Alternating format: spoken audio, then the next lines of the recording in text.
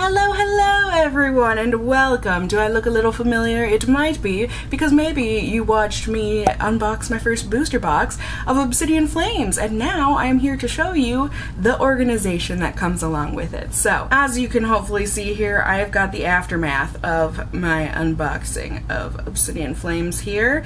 It's awful. It's just an unorganized mess. We've got all the pack wrappers, we've got hits, we've got non-hits, we've got everything jumbled together. I mean, my recap pile is on top here, and then the rest of it, you know, it was just me opening up cards.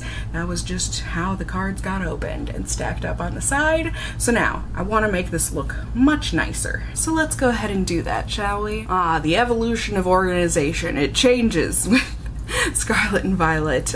Just, you know, the sets are different. So my organization, I mean, maybe I never did it exactly the same way with each set anyways, but I've just noticed with these videos, like, I definitely do my organizing a little different each time in terms of the steps I take to get to the final organization.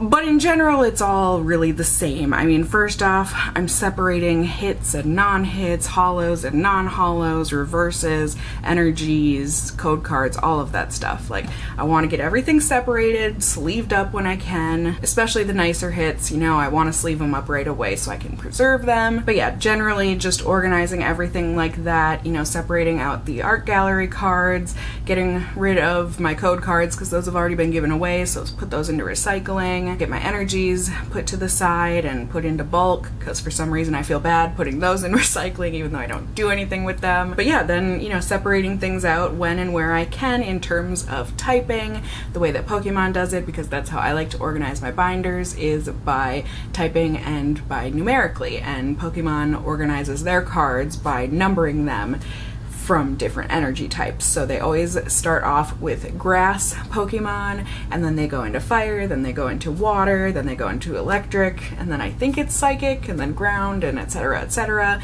You know, you just, really I should know the order of things. They always end on the colorless energy and then go into trainers. I should know the order by now. I know the beginning, I know the end. It's the middle parts where I'm like, does this go before this? But then what about this? Either way, here you go. It's all getting organized here, and I don't worry about the number yet. I'm just gonna organize it by typing first, and then once I get things separated by typing, then I can go through and put them in numerical order. So, you know, Pokemon puts the number at the bottom of the card, the bottom left as of right now, and so you can just go by that. Of course, if I got any cards that are duplicates, I personally keep 3 of non-hollow cards and 2 of hollow cards for my binder. I mean, granted, I still keep the extra hollows beyond 2, and in this booster box, my god, you guys, if you haven't seen it yet, I don't want to spoil anything, but the amount of duplicate hollows that I got was actually infuriating. I don't think I've ever gotten 5 of the same hollow in a box before, but Obsidian Flames proving me wrong. Maybe it was only 4, but either that's too many. That's too many. So I'd pick out my 2 favorites or my 3 favorites if it was just a common or uncommon, and then I just, like I said, I order them numerically. It takes a long time, but that's how I do my binder, so you gotta get to it. And that's just how the beginning of it is. So once I've got all of that organized, then I just stack it all up, get it all ready, and then we can build the actual binder. So I will show you that here at over at the kitchen table where I do my binder building.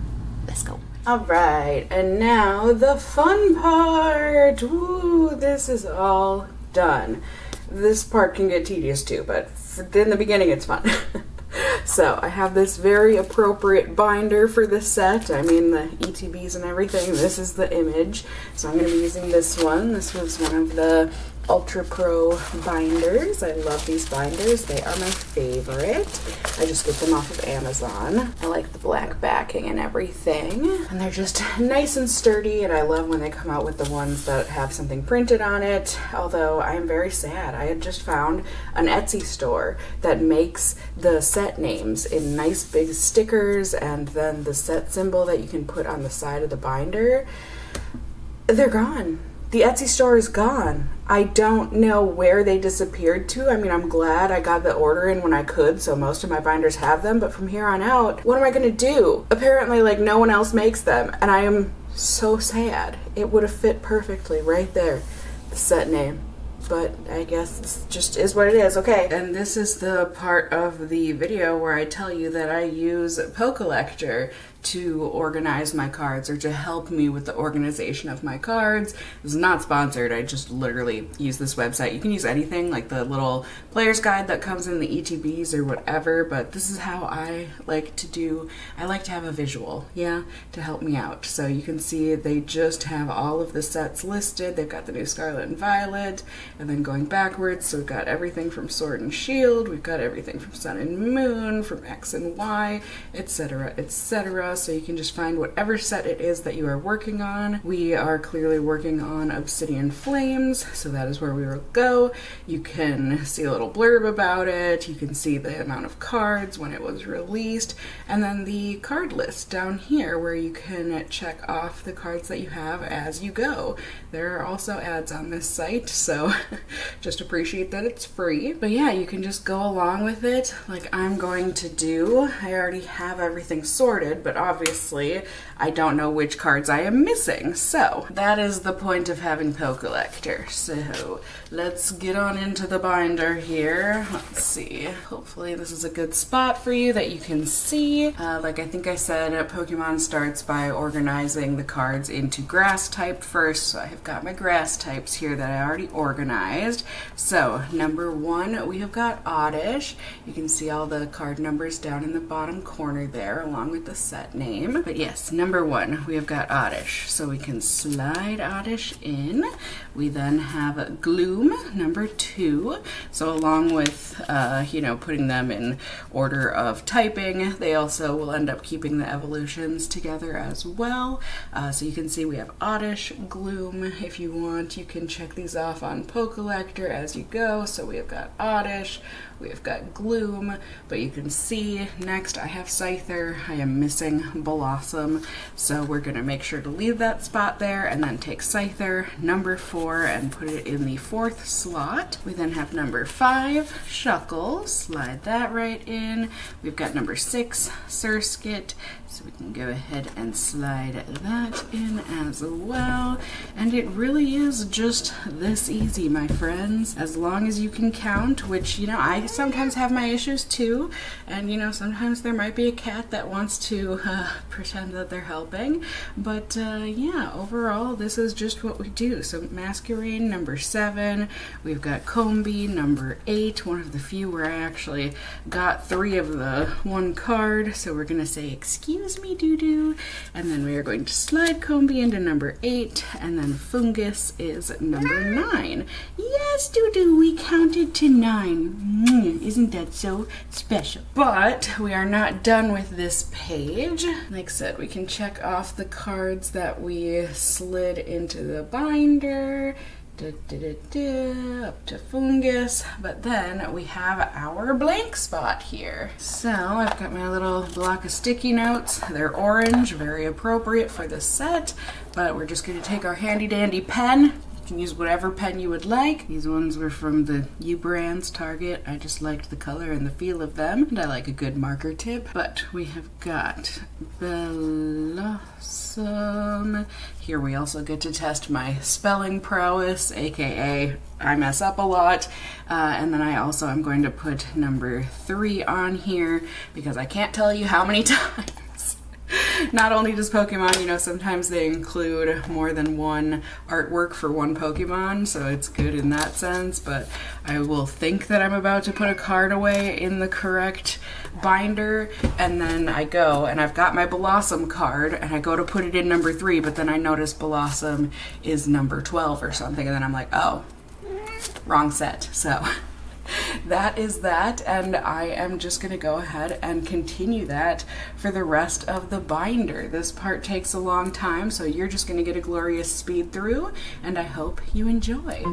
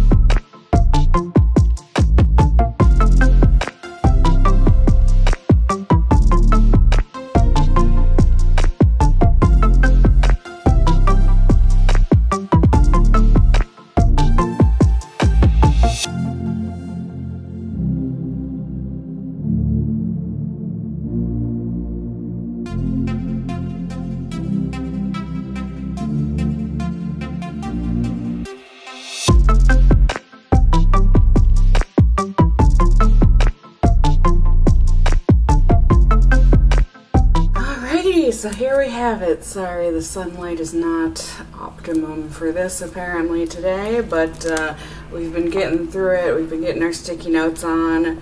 You know, as always, the saddest part is always the full art section, but it seems like, at least in this set, Pokemon didn't release as many, which I'm personally a-okay with. It'll be easier to collect that way, but I'm just getting used to the new naming systems as well. So like illustration rares, ultra rares instead of full arts, special illustration rares instead of alternative arts, and then also hyper rares instead of gold cards, blah blah blah. But now we are getting into our reverse section, our reverse holo section, at least where I like to put my reverses. I know some people like to put their reverse cards right on top of, you know, the normal Pokemon card, but I personally like to, you know, leave the cards as they are, as they were meant to be, as just normal non-shiny cards, and then a special section for all the shininess. So in this section it's basically the same as before, except this time around just have to be cognizant that certain cards, such as the EX cards, those don't come in a reverse holo form. So we will do these numbered the same way as we have been doing. So save a space for Oddish, who's number 1.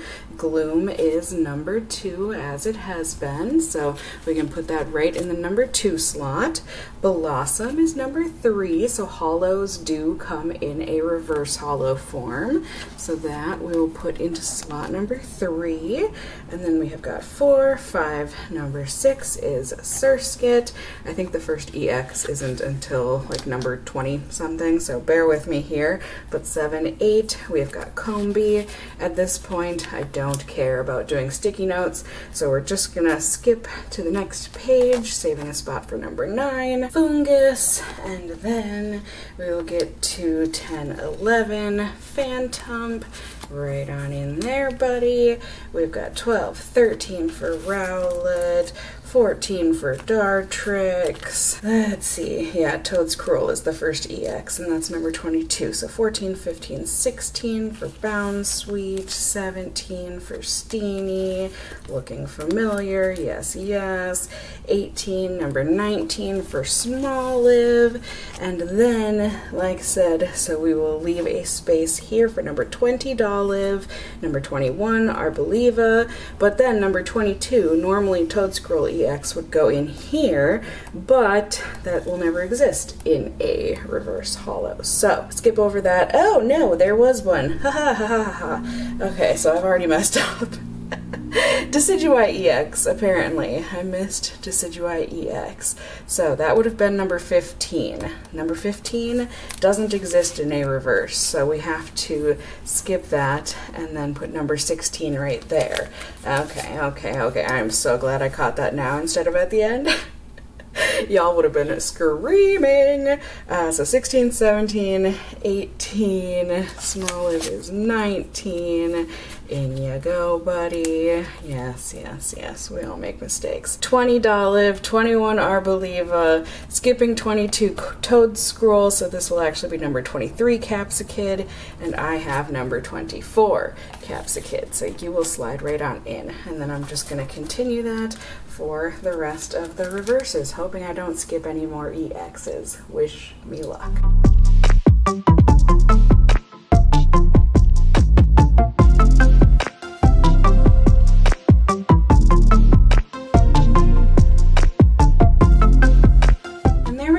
Friends, so you can see I needed a few extra pages here for my reverses. Bummer, but you know, they should slide in easily enough. So this is kind of what you can expect from one booster box nowadays. At least, I guess, mainly just from Obsidian Flames, you know.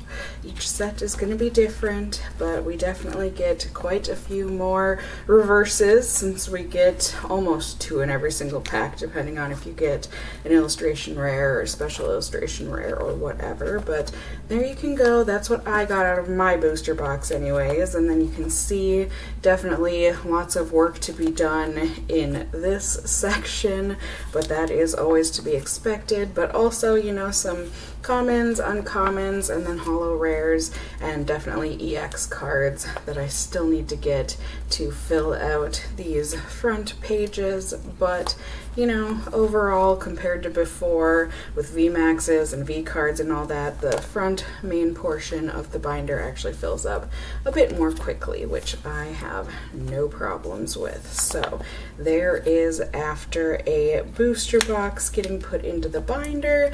Now let's go ahead and see if I'm able to add anything.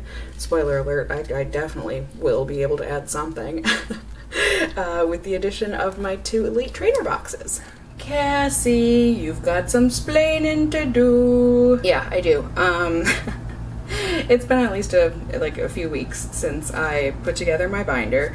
I've done an apartment move, so we're working with new lighting. I also don't know if I'm about to add the correct stack of cards to this binder. It should be the cards that I got from my ETB battle with Obsidian Flames that I am now adding here. However, I'm not positive about it, but I kind of am because I have the stack with very few hits. But like I said, things get lost in the shuffle, things get confused and spilt, and you know how it is, right? But I do like to show you guys, you know, the addition of things in this binder build so that you can see how nice and satisfying it is. Wow, is the lighting better here? I don't know, it's kind of looking nice in my viewfinder.